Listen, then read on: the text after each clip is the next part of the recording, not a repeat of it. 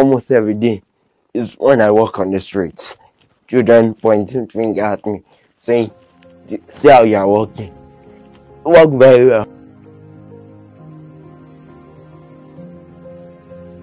Adebolu, could you please narrate to us your academic journey and how you emerged as the overall best Waec result holder in Ajayi Crowther Secondary School? I started going to school at the age of 4, but during that time, I was just going to school for going sake. I did not understand anything that they were teaching me. At the age of 6, we left Lagos to Idiroku, where I had this neighbor. Every night, when he's back from work, he would beat me, teaching me 3-letter words.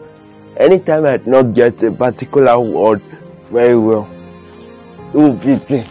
It got to the stage that I used to run away from this man. Whenever I hear the horn of his car outside, I'll jump on the bed, pretending to be sleeping. By the time I came back to Lagos, all my friends were already in primary 6 or 5. So my school that I was going when I was in Lagos back then, they broke down. I had to find a new school. In the aspect of finding a new school, I went to a lot of places where I was turned down because of my disability. So my neighbor just asked me to check in a school nearby, and I went there, and the man said they should just give me a test for a term and see how I will cope.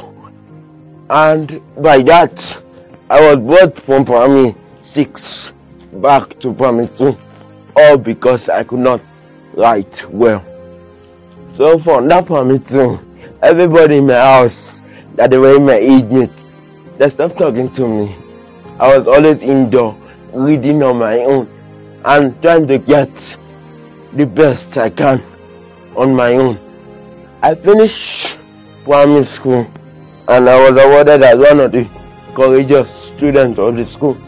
I got into Morocco Comprehensive Junior High School, and while I was there, I decided that, okay, this is my time to turn the table around, because I see people that are much older than me in the same class as I am.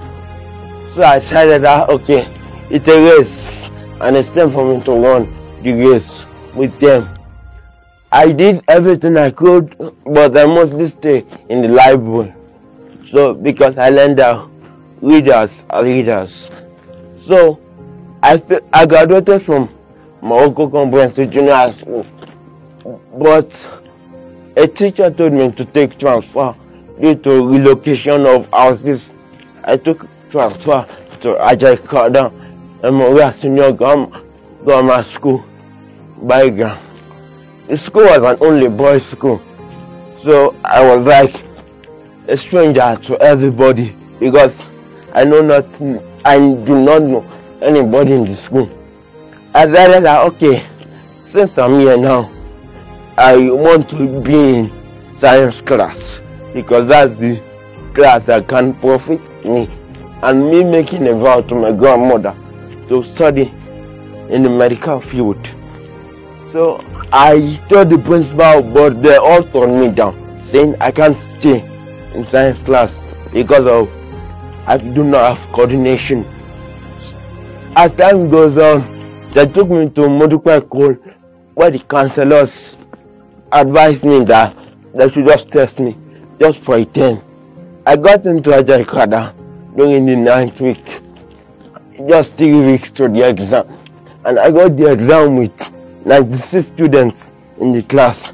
I came out one of the top 10 students of that school at that time, and decided that, okay, since I could come on at that position, that they should try me for the entire term and see how it goes. And with that, I finished my school, and just one particular day, my school told me that Waec is in the corner, so I should go and visit the Waec office, telling them about my writing situation, because till now I can't write legibly. myself. So I was taken to the Waec office at Ikorodu, where they told me that a junior student can write for me, whereas I'll be saying the answer, why they have been doing me saying the answer. And this went on during the period of my Waec till I got all my papers finished. Then this particular day, I was just on my bed, just sleeping, and I got a call from my school counselor telling me to come to school. I didn't know why, but when I got to school, I saw that they wanted to award me as the best student of 2021, Ajayi student in Waec. I felt really good because I have accomplished something that even those when I was in primary school, those that left me behind could not accomplish. People mostly think that cerebral palsy is a disease, but actually cerebral palsy is just like a disorder of the brain. Some people living with cerebral palsy are on wheelchair because different people have their own different definition for cerebral palsy. But for me, cerebral palsy is a limitation to my movements and a limitation to my coordinations, because in my special ability, like I still call it, limits me from writing.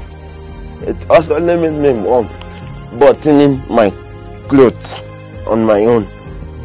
So most of the time when I have tried to do this, not that I can't do it, but it takes me more than hours to button just one, and this can really delay me.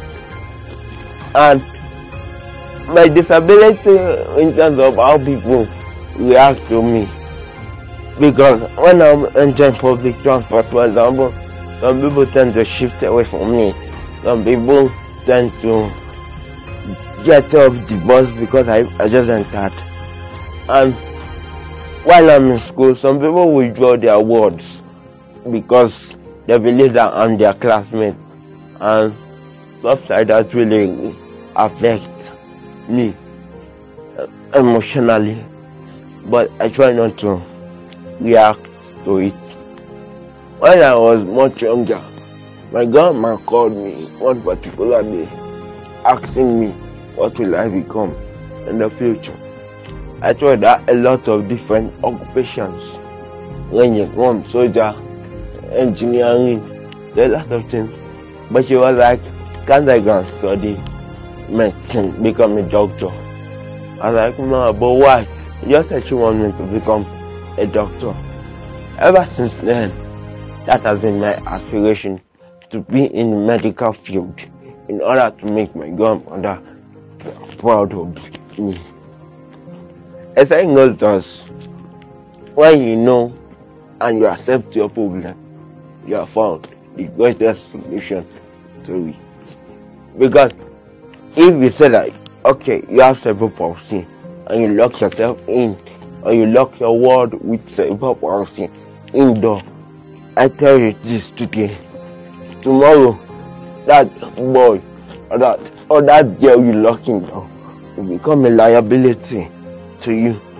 But if you leave them to allow them grow wings and fly, tomorrow they will be the one helping and caring for you in order to repay you of all your work there.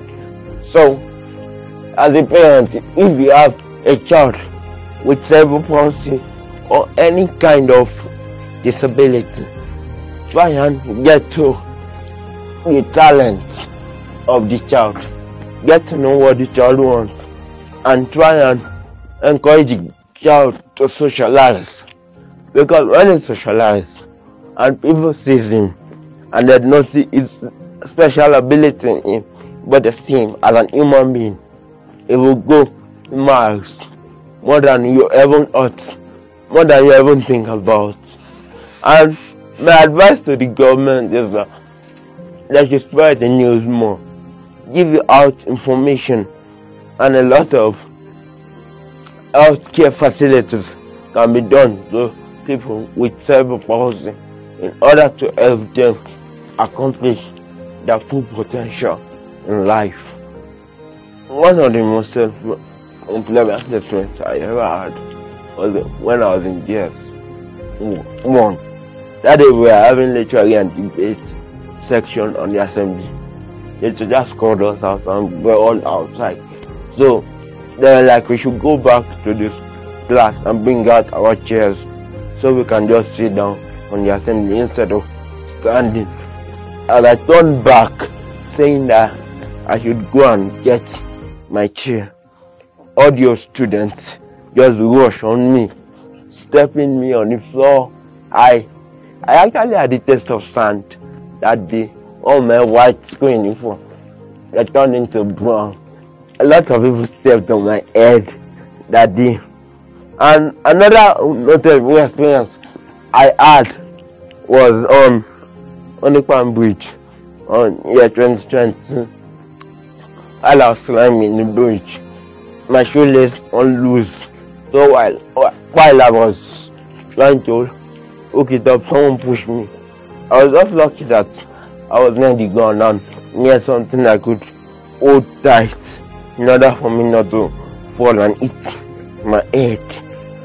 And the third one that I mostly experience almost every day is when I walk on the streets.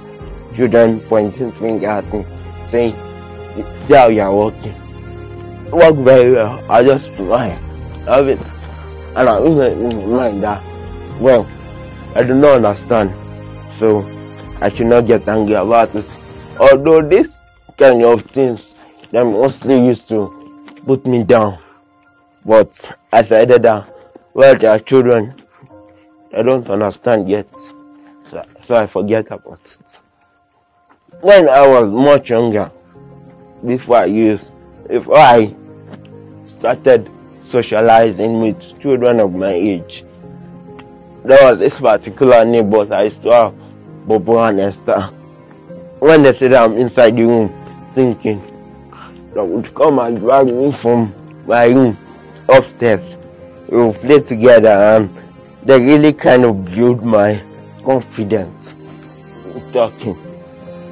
One of, in fact, the most pleasant experience I ever have is being a child with cerebral palsy, because I'm very, very proud of my special ability.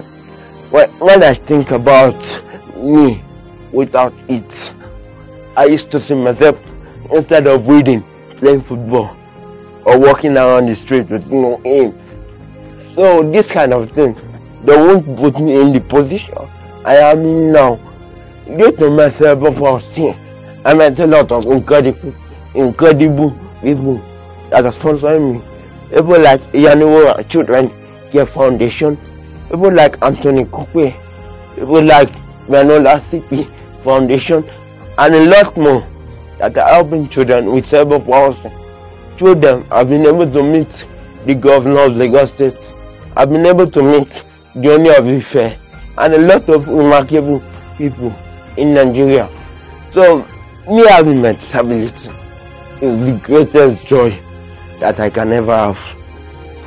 For now, since I'm not more in school, I use my Saturdays to build videos telling the world on Instagram about people with cerebral palsy, using myself as an example.